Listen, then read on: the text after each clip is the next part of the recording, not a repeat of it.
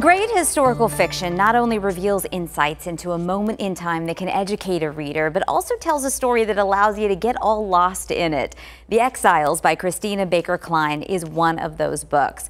Kline is well known for Orphan Train, and she joined me on the podcast to talk about The Exiles, her novel based on the true events in 19th century Australia. It's a story of three women who face the harshest of challenges as powerless exiles. Two convicted of crimes sent on a prison ship from England to Australia, and another, a young Indigenous woman taken from her own people. It's a moving story of friendship and resilience, inspired in part by time she spent in Australia and as a stint she had in the States teaching in prison. Kline threw herself into the research.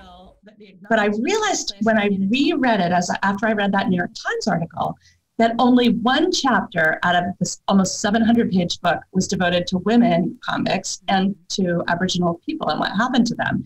So, an epic story that was really about these white male prisoners. So I knew that there was a lot more to the stories that weren't being told.